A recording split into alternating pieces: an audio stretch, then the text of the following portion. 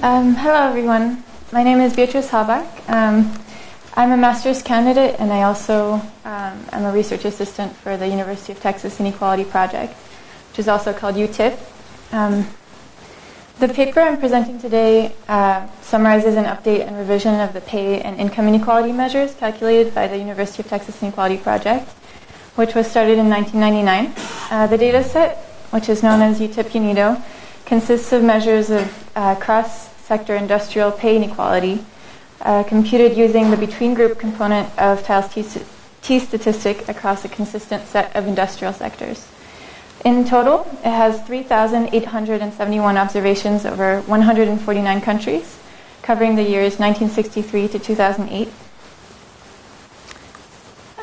My work with the project has been specifically with the estimated household income inequality, or EHI, dataset, which was also extended as part of this update. The dataset consists of estimates of the Gini coefficient using gross household income.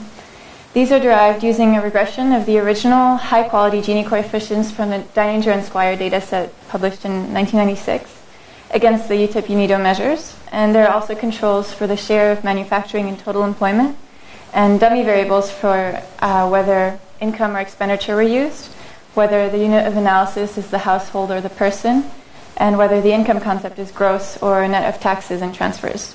Ellen final here, can I point with this? That is the log of the tile measure, and as you can see, it's clear that the tile index is a strong indicator of the Gini measure. So the coverage, as I mentioned, is the same as for the UTIP-UNIDO measures.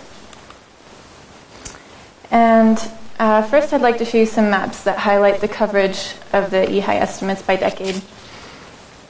So here we have the 1960s.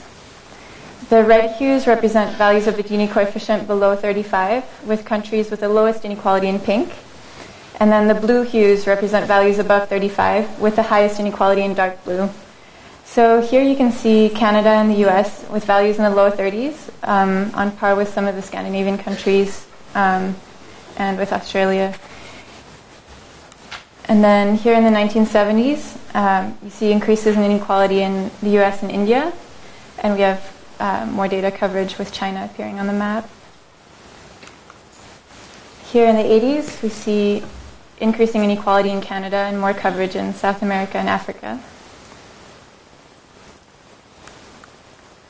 In the 90s, we start to see rising inequality in South America and Africa, India, Pakistan, much of Eastern Europe, and Australia.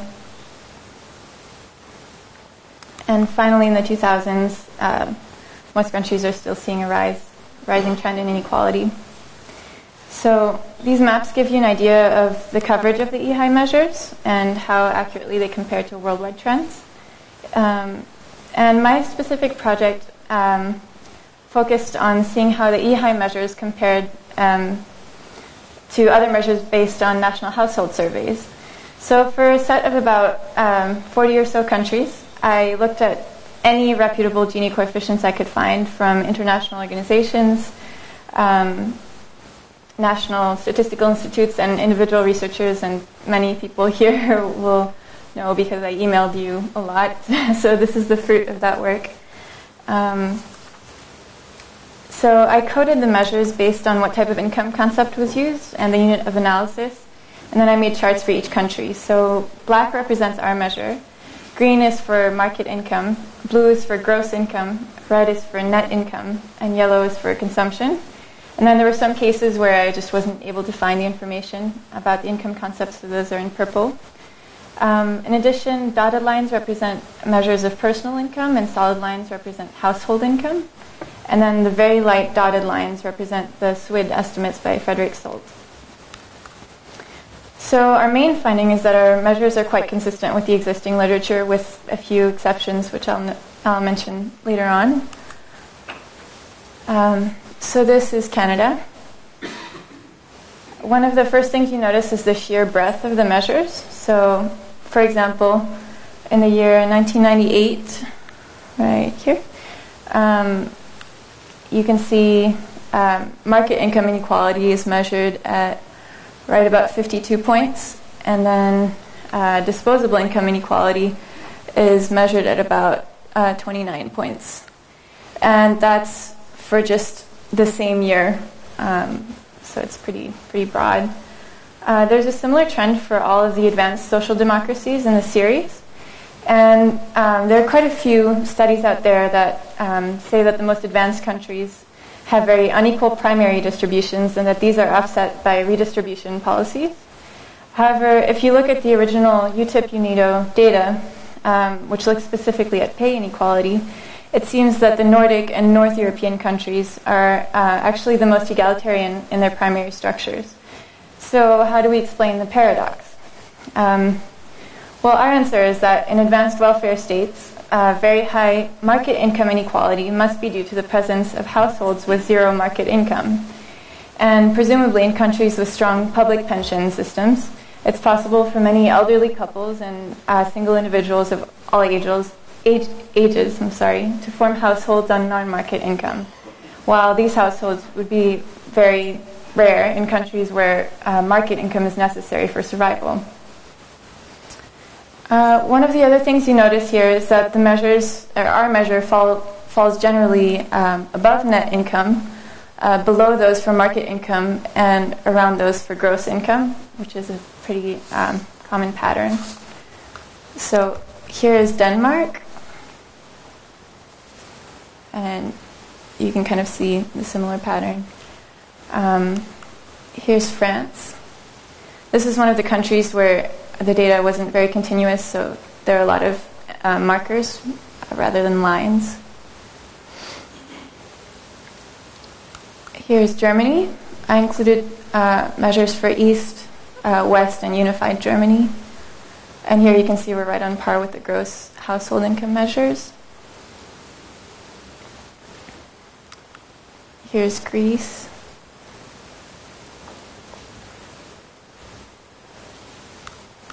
And Italy. You can see most of the measures are based on net income here. Here's Japan. Here you can see that the measures at the bottom seem to be very different from the other ones. You've got net and market income and gross all below most of the other measures. And that's due to the survey choice of the authors, and they told me specifically that because of the sample restrictions, they wouldn't be comparable. But I wanted to include them just to show how much survey choice really does matter when we're making inferences about the measures. Here we have the Netherlands. As I mentioned before, the very high market income inequality is what would be expected. Here's Spain.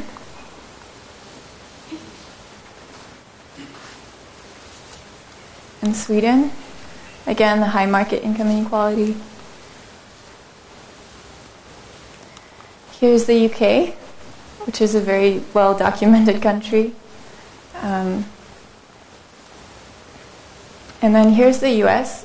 And this is actually a case where our measures are problematic because it misses the capital income that a lot of the other sources pick up. So this next set of countries, I should mention that my colleague Alexandra Malinowska collected the data for these Eastern European countries.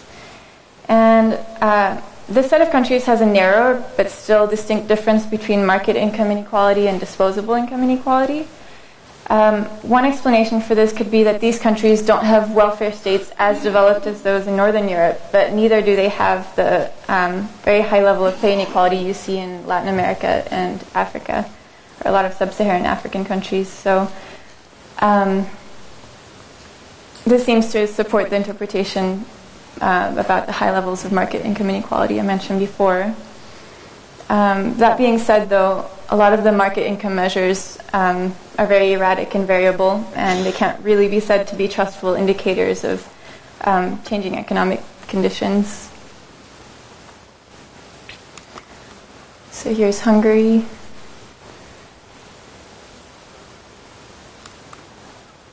Poland.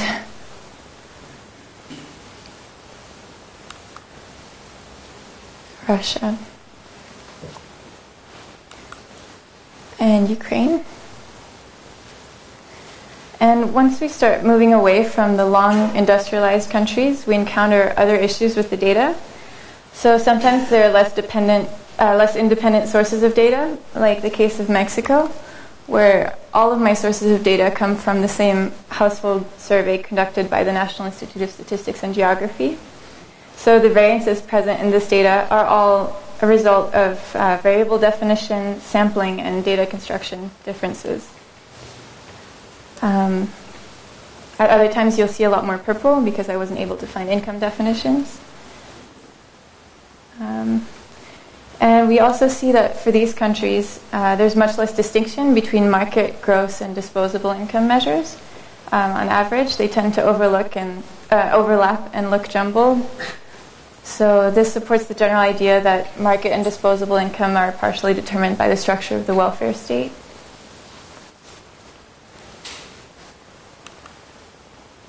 And for India, most of the other data out there tends to be consumption-based, but the one measure published by the LIS right here is only about 2 Gini points off from where we are, so that's a good sign. We also have a few cases where the EHI estimate tends to be problematic, and in these cases our estimate is generally too low. So these include Brazil, South Africa, Colombia, and Thailand. So here's Brazil. We don't really know why our estimate is off here, but we have a few guesses. So one is that Brazil and South Africa are countries with particularly well-known divides. In Brazil, it's north-south. In South Africa, it's black and white. Another reason could be just idiosyncratic measurement in these countries. And here's South Africa.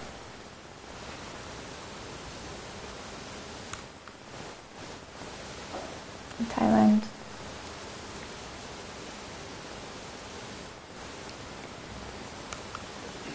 So here I just have some summary statistics on the EHI.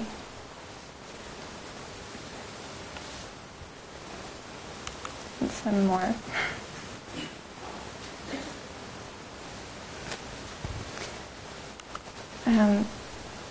This chart shows the global mean values, and as you can see, it picks up the widespread rise in inequality in the 80s and in the 90s, which is pretty common across other measures too. So to offer some conclusions from the charts, we can see that the literature on income inequality generally is very messy. In advanced countries, the difference between market gross and disposable income is usually very large. Our number is usually quite close to the other gross income estimates and generally between the market and disposable income estimates, which means that the underlying industrial pay inequality measures on which the EHI are based are a pretty good instrument for income inequality generally, with some exceptions such as the problem of the capital income in the US and the level estimates for a few large middle income countries like Brazil and South Africa. So if you found this interesting, if you're interested in using the data, please visit our website. And we also welcome your comments and feedback. So, thank you.